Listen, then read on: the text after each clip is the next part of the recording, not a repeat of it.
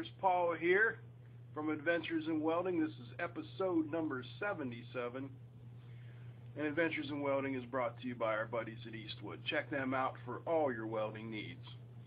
Today we're going to take a look at welding some stainless steel. So hang on, here we go. Alright guys, we are going to weld up some 304 stainless steel. It is 60 thousandths thick. And since I don't have a purge box, we're going to do it without a purge, but we're not going to get any sugaring on the backside, because what I've got here is an inch thick chunk of aluminum. We're going to use that as a backing strip, and we've got our 304 stainless clamped down there real good. We're going to be welding this with the number 17 torch with a 3/32 2% thoriated electrode. We got the gas lens in there, and we're going to have our amp set at about 50. Now I know the old 1 amp per thousandth, but I tested this beforehand and 60 was a little bit hot for this, so we're going to go with 50 for our total amp power. Let me get my gear on and we'll get at it. Alright, we got our Eastwood TIG 200 set up here. It's set for foot pedal control, DC. Now the amperage doesn't matter here on the panel because we put the amperage control on the foot pedal.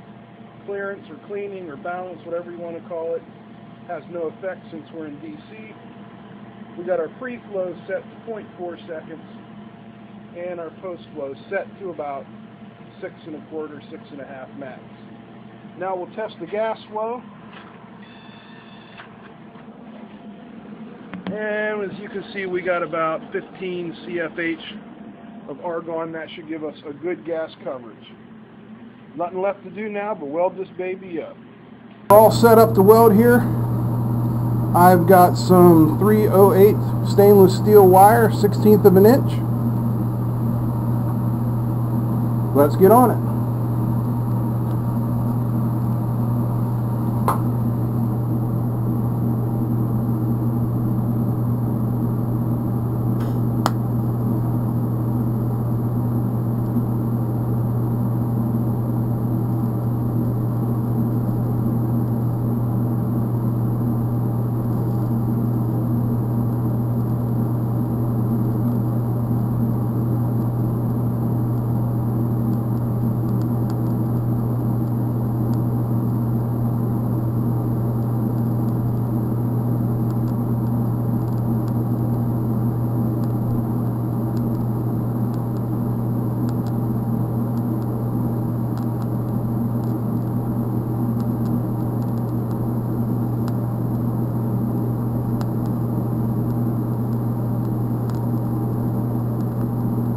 Add a little extra here at the end, taper off.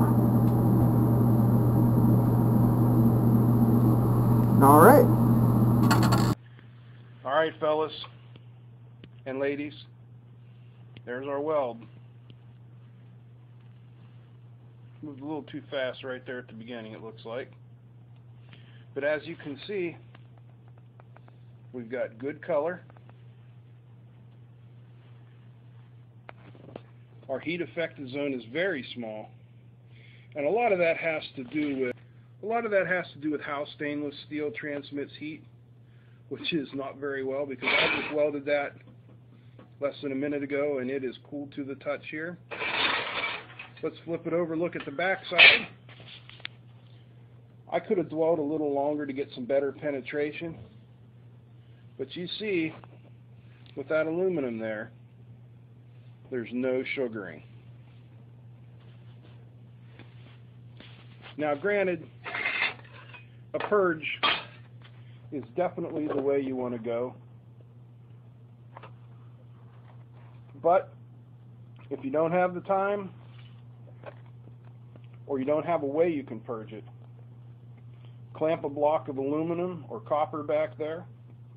It makes a great backup. Keeps you from getting the back of your weld sugared.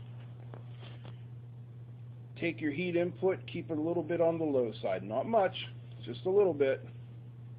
and you'll get nice color. No dark blues, no purples.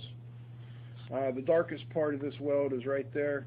That's the beginning. That's the way I went. So that might have got a little warm, but see, we have blue, we have the nice straw color. Everything's looking.